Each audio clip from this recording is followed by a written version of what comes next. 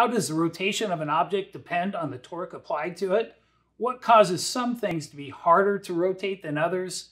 This is rotational dynamics.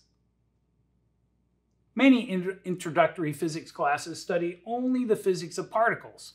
Particles can't rotate, but real objects do. This lab will give you a good start toward understanding the physics of things that can rotate, like this soccer ball. Our system consists of this rotating arm attached to a rotary motion sensor. The sensor measures the angular velocity of the arm. We attach these masses to the arm to slow it down by increasing its rotational inertia. The farther out they are, the harder it is to rotate. We wound a string around this pulley that is connected to the axle of the rotary motion sensor. This allows us to apply a torque to the axle. The string goes over a second pulley that is attached to a falling mass. The tension of the string applies a constant torque to the axle and the arm, causing them to rotate. We'll vary the torque for each trial by changing the mass attached to the end of the string. We need to know the masses and dimensions of the parts of our rotating apparatus. There's a place in the lab right above the data table for you to write these down. The rotating arm has a mass of 0.027 kilograms. Each sliding mass is 0.075 kilograms. The length of the rotating arm is 0.381 meters. The radius of the pulley where the string is wrapped around is 0.024 meters. There's one other measurement you'll need for question 5, so you might want to write it down there. Each sliding mass is 0.16 meters from the center of the rotating arm. We'll ignore the mass of both pulleys, the axle, and the screw. Their masses and dimensions are so small, they don't have much rotational inertia. We'll also neglect any torque from friction in the axle and pulley. Both are very small. A trial looks like this. First, we wrap the string around, making sure it's wrapped around the top pulley.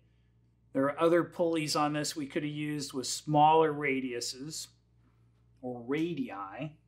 And then we're just going to release this from rest after we hit start. So we'll collect a little data first, and then you'll see it move, and you get a nice straight line.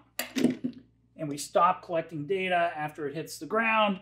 The main part we want is that straight line with a pretty constant slope. So that's one trial. For the additional trials, we're going to add another 50 grams. So I have 50 grams here now. Now I've got 100 grams or 0.1 kilograms. So I just wind it back up. So this will be trial 2. Hit start. I don't like it. That's swinging.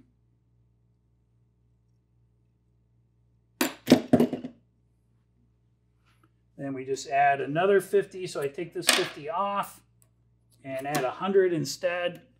So total, this is trial 3 now. Total of 0.15 kilograms on the string. Oh, I didn't hit stop. There we go. Here we go. Start.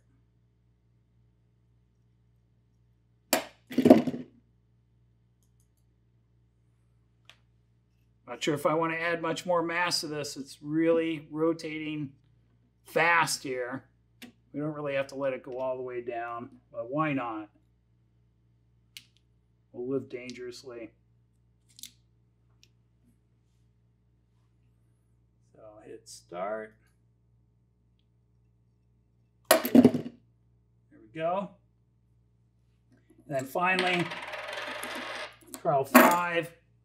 Got 0.25 kilograms on there. You can see the slope of the line gets steeper every time. Oh, still running. we go.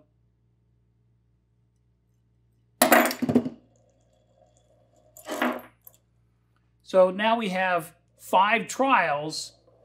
You're going to have to get the angular acceleration for each trial. Well, let's go back to run 1. How do we do that? I just uncheck these other runs. And now I'm displaying 1 run. If I wanted to look at run 2, I can click it. And if I wanted to get rid of run 1, I could click there. So run 1, we can extend it out if we want a better look. I want to select just this part of the graph to get the slope. So down here is the selection tool. If the hand was orange, then I can move the graph around. If I click on the square, now I can select that part of the graph and select linear graph here or from that tool down there. And so the slope m is the angular acceleration. And so you'll need to do that for the rest of the lab. In the analysis section, you'll complete the data table by calculating the net torque on the system. The net torque is the product of the force times the lever arm. In this case, the force is the tension in the string, and the lever arm is the radius of the pulley groove where the string was wound. It's important to know that the tension in the string is not the weight of the hanging mass. The hanging mass is accelerating downward, so the tension must be less than the weight. There's kind of a tug of war going on, and the weight is winning. It's got to be greater than the tension. The equation for the force of tension is provided in question 1, but a dedicated physics student would use a free body diagram of the hanging mass to derive this equation.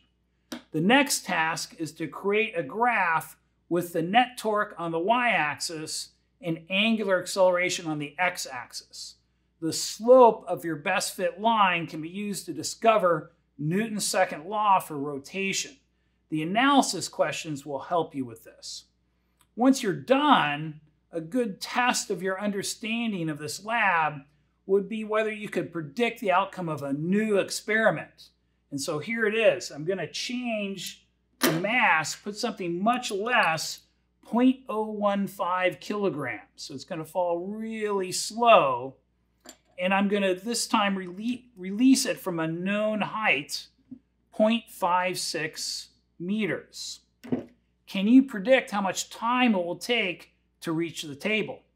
You can check your answer by timing the fall in this video. Now this is a tough challenge. You may want to work with somebody else on it, but you should be able to do it with the basic ideas from this lab. So here we are at about 0.56 meters. And here we go. I'm going to release it. You can time it from the video. Start. It's getting there.